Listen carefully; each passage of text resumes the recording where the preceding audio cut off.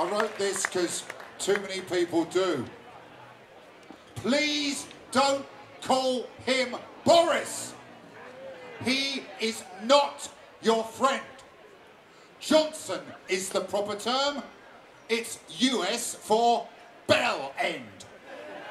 The same applies to Donald, his orange counterpart.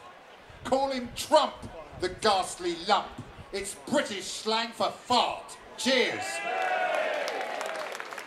Yo, I'm the MC of Ranting Rebel Poetry, and I'm a history of my identity. I'm independent, a red cottage industry, DIY from here to eternity. Let me tell you what's been going on. I take inspiration from centuries long gone, oral tradition of sedition. That's my position. No court jester with a tame disposition. Poetic license. 39 years I've had one. They don't come easy. They're not handed out for fun. You have to earn it, work and sweat and move, not get stuck in a dead poet bore groove. I earn mine in dirty, scummy punk clubs, art centres, rock gigs, festivals and dodgy pubs. And it's once or twice I've had to fight.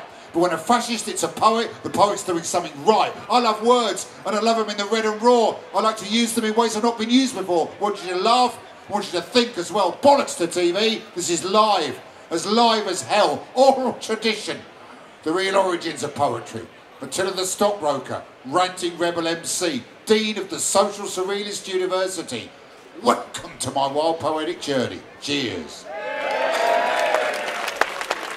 I've had a fucking lurgy, sorry, didn't say that. I've had a lurgy for weeks. This is for the Northwest. You tell me how you've suffered since the closure. I see the pain and sadness in your eyes. I feel your anger at our country's leaders who offer only platitudes and lies. At gigs I hear so many of these stories, all different, but the message is the same. You're sick to death of scheming politicians, no longer going to play their poxy game.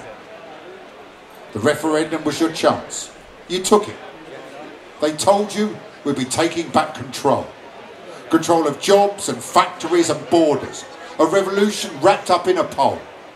The EU is a massive corporate bully. Cheap labour and big profits at its core. I understand why you voted for Brexit.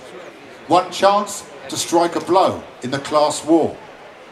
But it wasn't the EU who shut your pit down and sent Met thugs rampaging through your streets.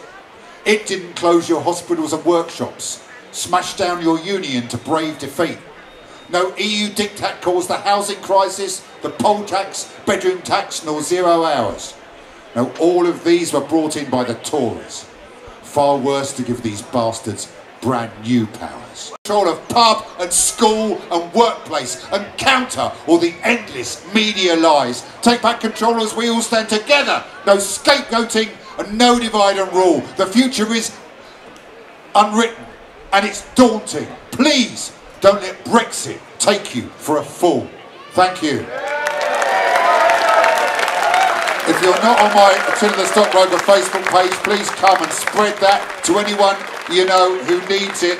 And as we all know, there are many. Now, from my personal perspective, my life, my career, what you want to call it, my activities as a poet musician will be severely curtailed if there is a no-deal Brexit. And I remember what it was like before 1992 when you were a punk rocker and you were touring around Europe. And this is from bitter experience, not wanting it to come back. This is called Rock and Roll Brexit. I wrote it on the ferry home in October 2016, just after the election result, obviously. I disappeared. My bandmates thought, where are you gone? I came back and I said, I've just written this poem. I've just toured with my band Barnstormer from Dunkirk to Lucerne and back through France, Belgium, Germany and Switzerland without showing a passport once. Yes, non-EU Switzerland too, a little bridge, an empty hut. In my punk rock youth, I remember how musicians had to carry carnets for our instruments when we crossed the channel. Everything down to the last spare string, painstakingly listed on a pointless green form, checked and stamped at every border after standing with the truckers in endless queues. I remember the invasive French customs, whose cretinously predictable searches for non-existent drugs took the edge off many an otherwise enjoyable tour. Search the big, posh cars driven by the suits. I'd always say, after these unimaginative custodians had finished their fruitless checks, No one imports half a ton of heroin dressed like we are, driving a scruffy transit van with "clean me" written in the dirt on one side, "we hate Crystal Palace" on the other, a large knob and testicles adorning the back, and empty beer bottles rolling around on the floor. Are we going to have to go through all this again just because Rupert Murdoch was pissed off by the fact that no one in Brussels took a blind bit of notice of him? Lord, give me strength! Only joking, of course. Brexit was an informed decision taken by the British people after serious consideration of the established facts presented intelligently and objectively by the rigorous guardians of the Fourth Estate. And anyone who suggests anything else is patronising and supercilious. So if in a few years' time a British number plate for a band touring Europe becomes the equivalent of a plague signal on a door in medieval times, and I'm once again obliged to fill in ridiculous forms and perhaps even at my advanced age stand naked in a room with a gloved finger up my arse as I once did in Calais in the 80s, I shall hold myself proudly to attention and celebrate the fact that I am British and we have taken back control. Thank you.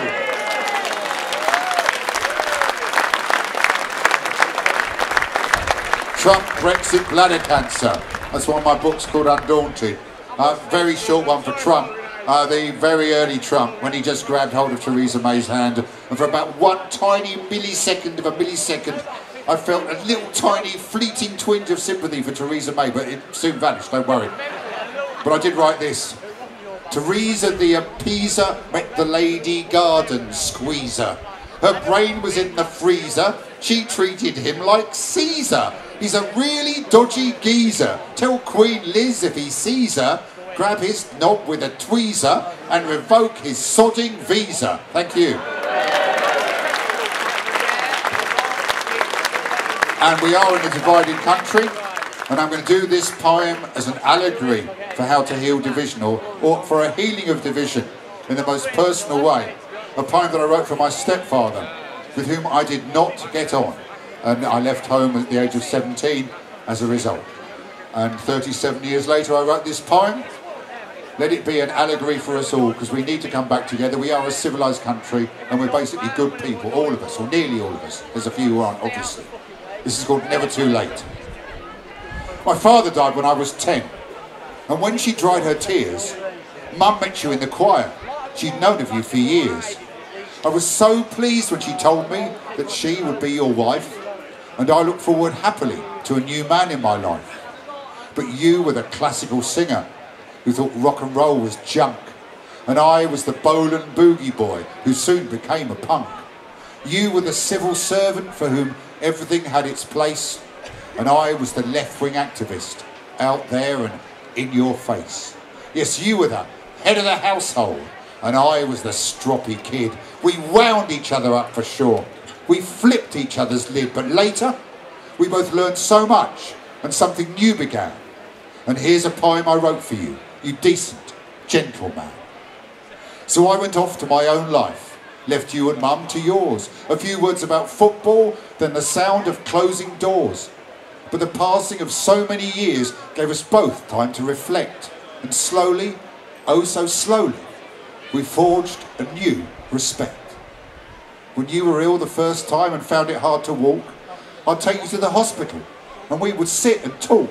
It felt so right and normal, and it was such a shame that it had taken all this time. Both stubborn, both to blame. Because you were the head of the household and I was the stroppy kid. We wound each other up for sure. We flipped each other's lid, but later we both learned so much and something new began. And here's a poem I wrote for you, you decent gentleman. When Mum came down with Alzheimer's, 5 years you cooked and cared. And we were around there every day, so many thoughts were shared. Your simple, honest loyalty. The vows you made, you'd keep. No longer the big boss man, me, no longer the black sheep. Then came that day in hospital. The end was near, we knew. You told me, I do love you, John. I said, I love you too. You took my hand and squeezed it. Our eyes were filled with tears. The first time that we'd said that, it took 37 years. Because you were the head of the household and I was the stroppy kid. We wound each other up for sure. We flipped each other's lid, but later we both learned so much and something new began. And here's a poem I wrote for you, you decent gentleman. It's never too late, never too late, never too late to say you love someone. And if it wasn't too late for me and John, then it's never too late for anyone. Thanks.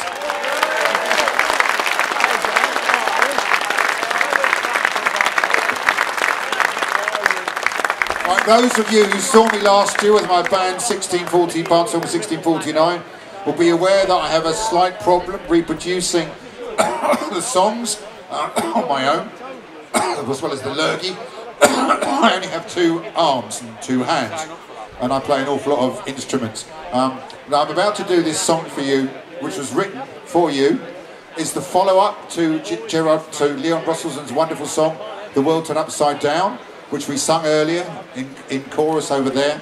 The follow-up being basically a song about the other diggers in the other parts of the country, because as has been well documented, the diggers community in St George's Hill was not the only one.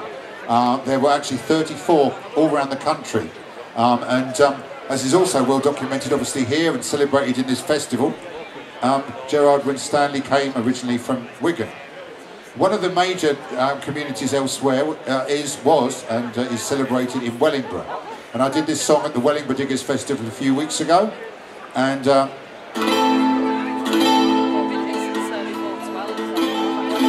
now I play it for you here. And because I can't actually play 2 instruments at once, I'm going to do the introduction on the bass recorder and then play the song. My band, for those of you who don't know, we combine early music and punk in the same kind of way that the Pogues combine Irish music and punk. I've always loved early music. I'm going to do 3 songs from the album for you now. This is called Wellingborough and Wigan, introduced on the bass recorder.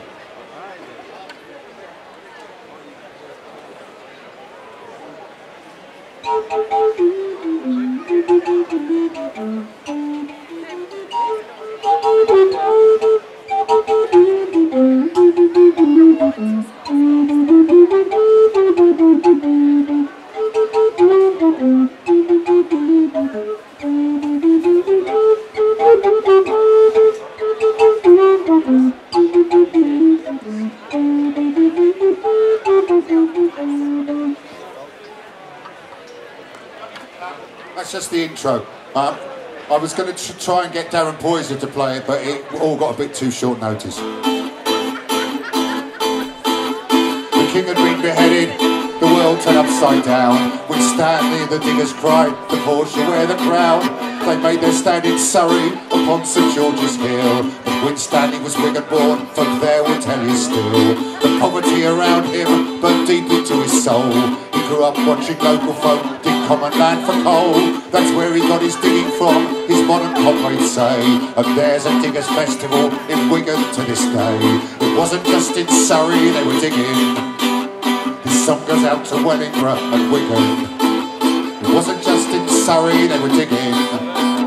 This song goes out to Wellingborough and Wigan. I was asked to sing Wigan, because apparently that's how you pronounce it up here. It rhymes better and all. You want to join in with the recorder bit? You can. The imaginary recorder bit, obviously.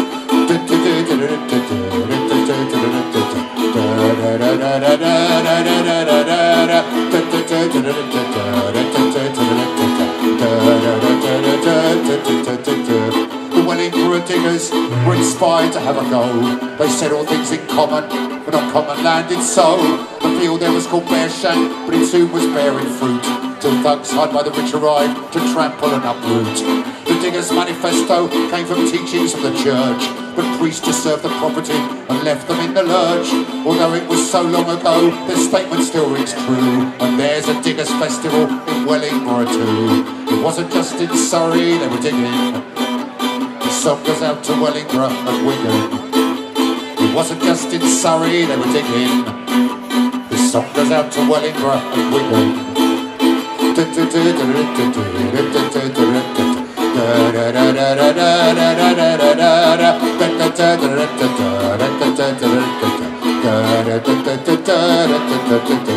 Across the south of Midlands on bits of common land, 34 communities in total to stand.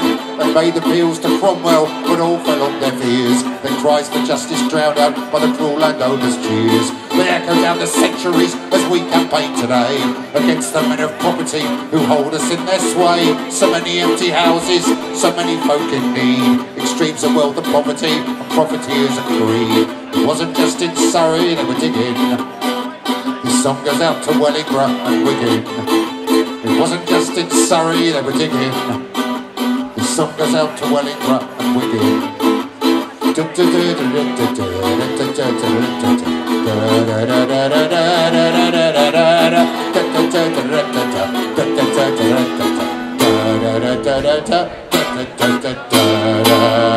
Cheers! It means a huge amount to me to play that song here at this festival. And next year I'm reliably informed I will be back with my band Barm Performance 1649 for the 10th anniversary, which is also my 40th anniversary as Attila The Stockbroker.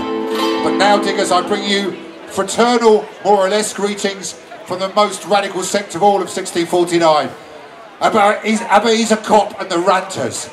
In 1980, when we started off as ranting poets, myself, the late great Seething Wells, little brother Jules Denby, Ben Zephaniah, many based nearby, not that far away from here in Bradford, we got ourselves the Ranters after the Ranters of 1649. So I don't need to explain too much here. You had the New Model Army, you defeated Charles I. Then out of that grew the Levellers movement. From the Levellers came the Diggers, that we're here to celebrate. And the most radical sect of all at the time were the Ranters. They believed, or Ebenezer Copp, their leader, believed that God was dead, the church was your local pub, and you could drink as much as you wanted and shag anyone you liked. And I have to say, apart from the last bit, because I'm thoroughly monogamous, I have a total identification with Ebenezer Copp, and I've written a song celebrating him, his life, his work, and I have a t-shirt in which Ebenezer Copp is attired in the spirit of how he was attired often, so history informs us, at the dances and various celebrations of the Ranters. He didn't get on too well with Gerard Winstanley. He was eventually thrown out by Gerard Winstanley. He was disowned, as it says in the song. Now again, in this song, with the band, an instrument which was very much part of the scene in 1649 is featured. The crumhorn. Now it is impossible once again for me to play the crumhorn and the mandola at the same time. So I'm going to give you the basic melody which happens in this song, and then play the song and imitate the sound of the crumhorn in the bits where the crumhorn comes in. And you're welcome to imitate a crumhorn along if you feel like it. It's not difficult. You'll hear what it sounds like in a minute.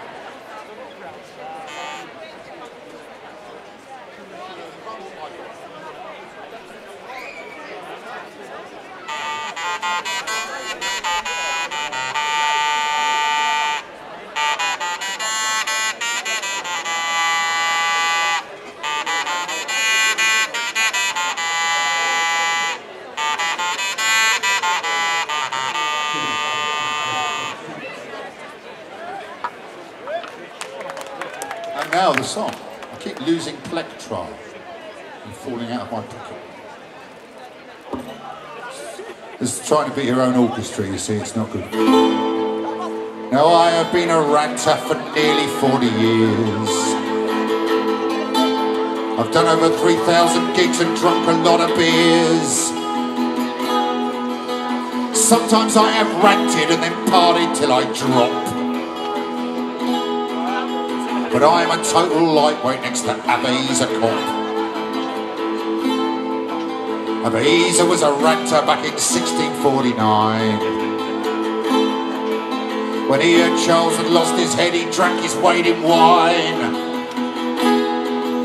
He shouted, "Top is bottom, and bottom shall be top." Then he got his knob out, Ebenezer Copp. It's on the t-shirt. The Puritans were in control when he shut up his arse. He drank and smoked and stood up for the poorest of his class, proclaiming God's inside you and all the rest is plop.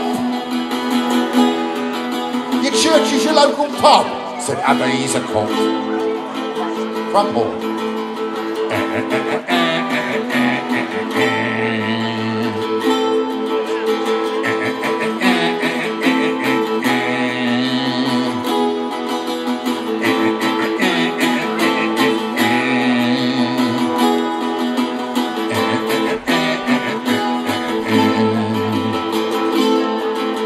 Stood beside the diggers as they ploughed in the mud.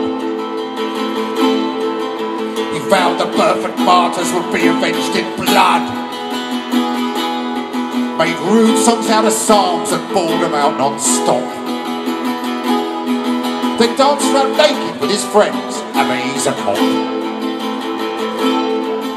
To all the godly Puritans he was a ghastly sore.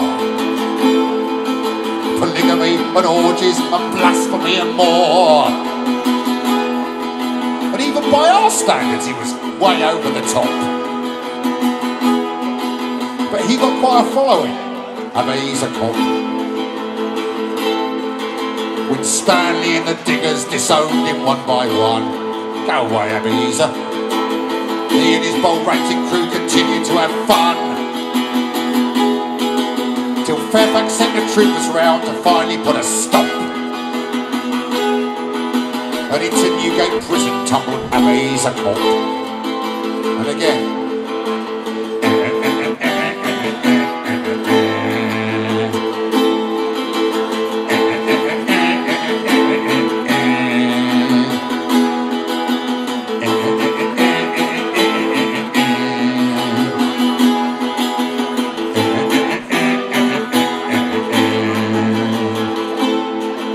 Some say that he recanted there, I am not so sure. But one thing is for certain, he ranted no more. And for the next few centuries, historians gave the chop to the bold tale of the ranters of Attila The Stockbroker. Then came the 1980s and our punk rock poet crew. We called ourselves the Ranters and we raised the ballyhoo. But though we were loud and beery and all over the shop, we were sober and polite compared to Ebenezer Cobb. Ebenezer Cobb, the roaring ranter of 1649! Cheers! Can we have a toast to Ebenezer? I'm sure he'd have loved it here. And I've got a suggestion. The beer menu is brilliant. 1649 Regicider. Love it. Absolutely love it. How about next year? A nice dark fruity ale. Ebenezer Cup. Rude and fruity. With added cheese. Well, maybe not. Prince Harry's knob. You want to hear Prince Harry's knob? Well, I suppose it'd be rude not to. It is rude, but it'd be rude not to, since I've been asked to do it. This isn't a medieval song or a Renaissance song. It's not from the album. Needless to say, those stars too were from the album. It's called Restoration Tragedy, which is on sale over there, along with the Ebenezer Cobb with his Knob t-shirt, Barnstormer t-shirts, books of my poetry and my autobiography, just around the corner in the World Trade Centre. So, the Ragged Trouser for Lad. Who's read? Here's a good one. I always do this when I always ask this when I do this song. Who here has read The Ragged Trouser for Landless by Robert Dressel? My favourite book ever. Well, lots of you. Oh, brilliant. And I thought you would have done. But of course, the Monday Ragged Trouser for Landless reads The Sun. And in 2008, when the bankers were destroying the economy, the Sun, obviously, well, the paymasters, Murdoch and company, needed to find some way of persuading ordinary people that actually the bankers were not the actual enemy. It was immigrants and social security scroungers and whatever else who'd actually destroyed the economy, and the bankers were completely blameless and doing a good job. So what they decided to do, and they said at the time, I can remember it, they said they got a picture of Prince Harry with no clothes on, and they might be going to print it on the front page of The Sun.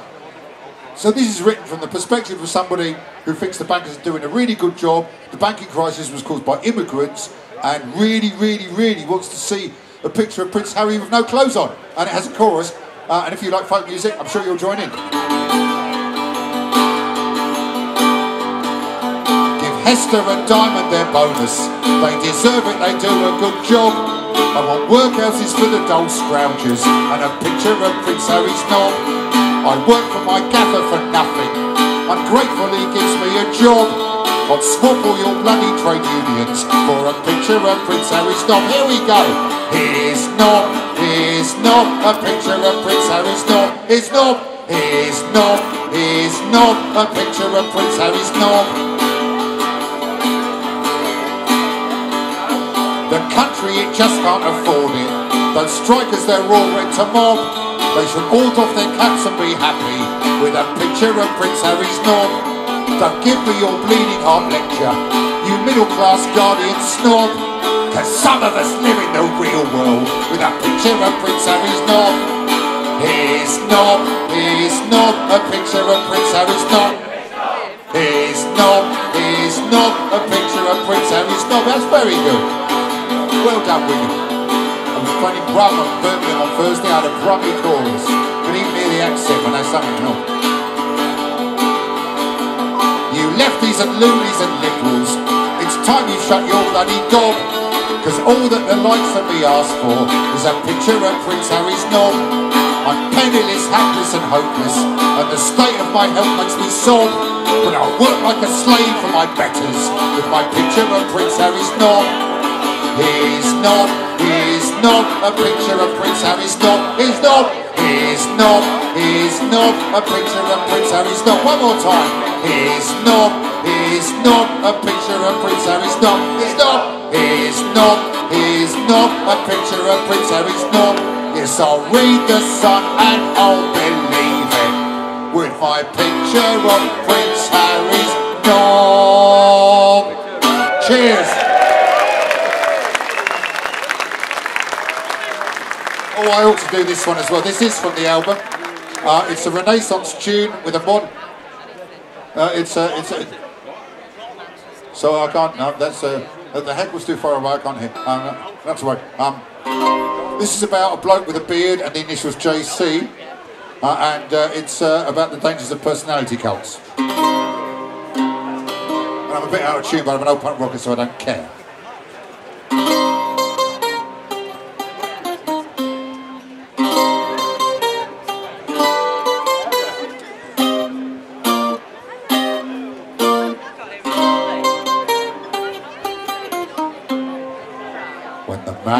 Beard he first appeared, the man they call JC. The scribes and Pharisees, they all sneered at the man they call JC. Like Lilburn he a vision saw of a land where none were working poor, and he vowed to make that vision law, the man they call JC.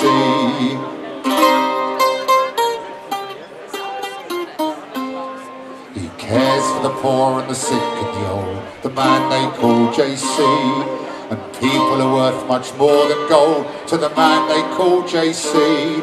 He stands up tall and he speaks the truth, and he mobilised the nation's youth. Got 40% in the polling booth, did the man they call JC.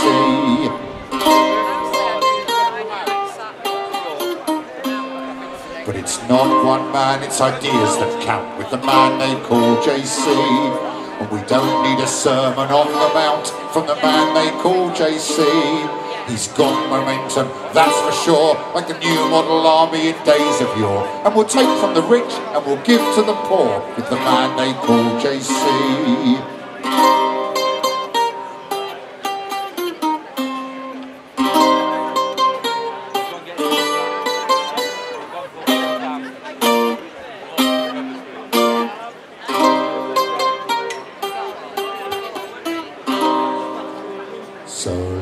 Not build a personality cult when the man they call JC.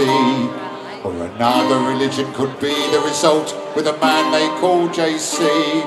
He's not the Messiah or a naughty boy, but a man Murdoch wants to destroy. That's how we know he's the real McCoy, the man they call JC.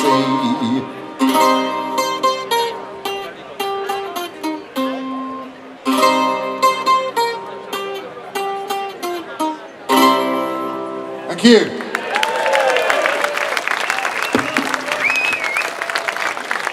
Okay. So there's Roger Daltrey, the singer of The Who famously once said he hoped he died before he got old.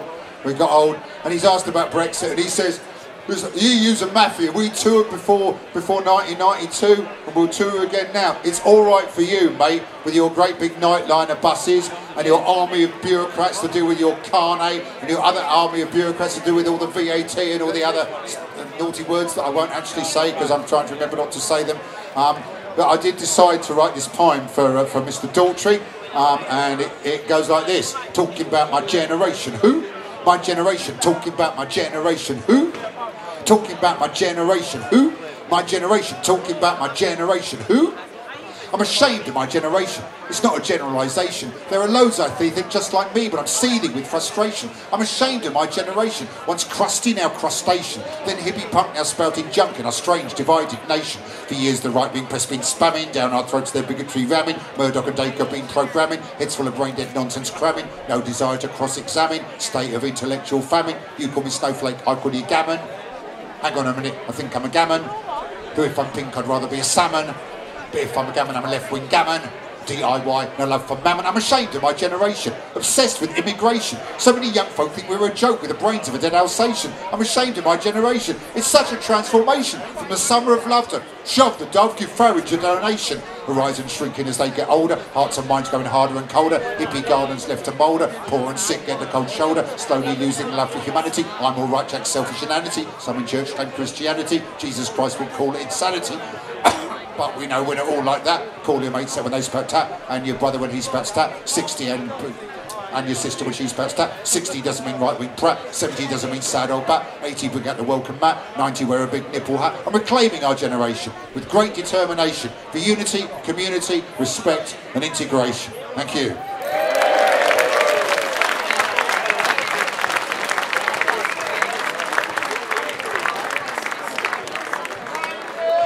I've got a... Sorry? Oh, I don't know, we're going to do that one now. I think I'll do this one. The clue's in the name. Royal Borough. We serve Knightsbridge, not Latimer Road. We're here for our quality voters, with a moneyed and tasteful postcode. We tolerate you since we have to, and we hope that you'll soon move elsewhere. Until then, we'll do our legal duty. If you cause any problems, beware. Your flats are all crumbling eyesores. Your neighbours are your social betters.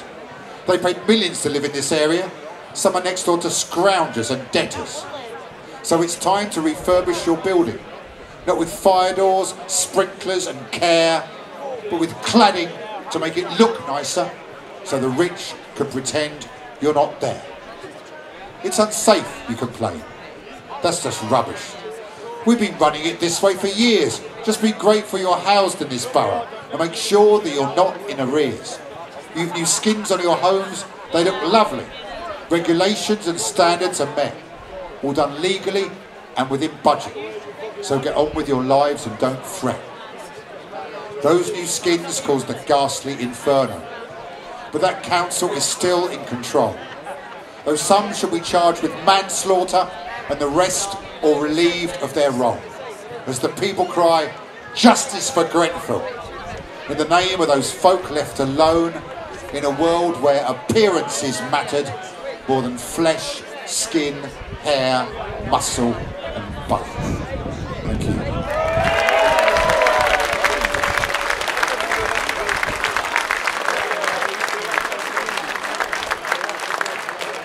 I think Johnson should be left dangling in the cold for quite a while till he's all tiny and wrinkled and has no chance of an election.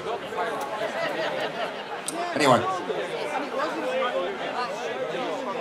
a couple more. I'm going to do two more. Thank you very much for coming and seeing me. I'm going to do this one for football fans everywhere. I wrote this for the 96 CEOs. I wrote this for the 96 and I wrote it just before we got promoted, like some of you know, 20 years ago, 22 years ago, bottom of the 4th division, and actually gaining promotion to the Premier League against Wigan 2 seasons ago. Unbelievable story. I was part of the battle to save the club. Very proud of where we are, although I don't really like modern football, and what happened to Bury is absolutely disgusting. I'm playing, if anyone wants to come and see, if it wants a double blow, so much longer set, I'm playing Preston tomorrow afternoon. Preston at the New Continental tomorrow 2:30. I was intending to go and watch Bolton v Bury to show solidarity before that, but of course Bury had been thrown out of the league, although I think there are many grounds for them to be reinstated. What happened to them nearly happened to Brighton 22 years ago. Anyway, so but this poem is actually about more than football, much more than football. It's called The Leppings Lane Inn. I wrote it at Sheffield Wednesday, the first leg of the playoffs, the year we didn't go up, the year before we did. It looks so different now, but I still recall how in this place there was horror and fear. Some people I know simply don't want to go. Are we there? It's a strange atmosphere. When I'm Hillsborough bound, the same thought comes around, one that caused this short verse to be penned. The best antidote to that old Shankly quote is to stand in the Leppings Lane Inn. We all have our dreams and our hopes for our teams, and we sing till we die in our youth.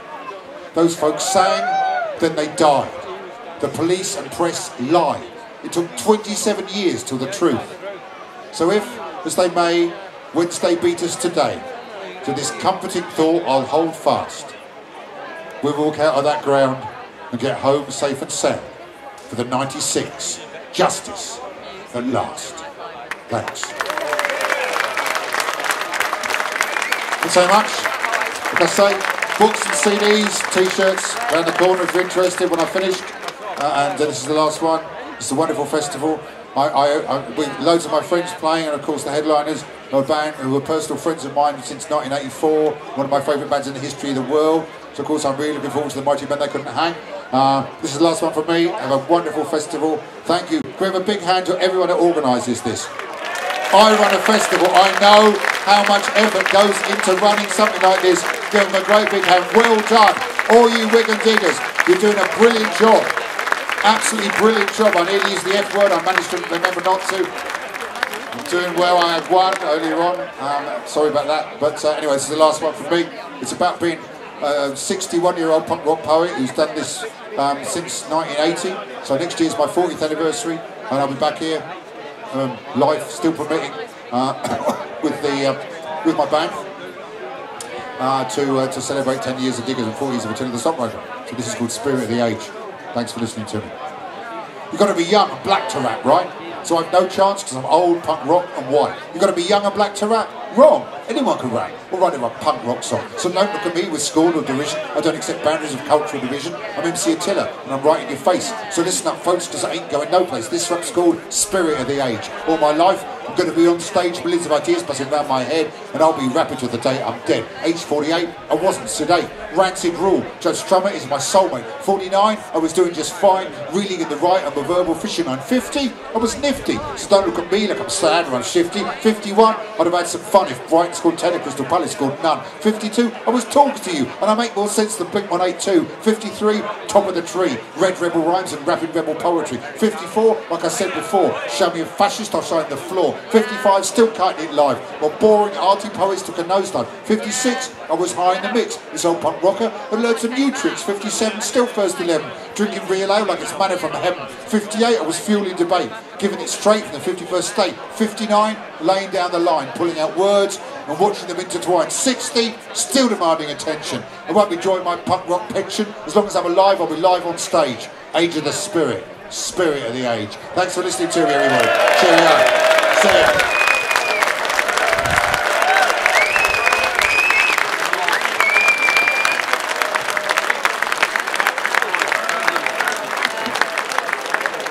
Thanks very, very much.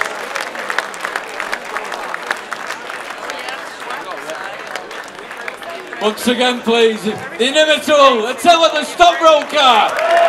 Fantastic, cheers, John. He's got a load of merch, and I know he don't want to take it all back to Brighton.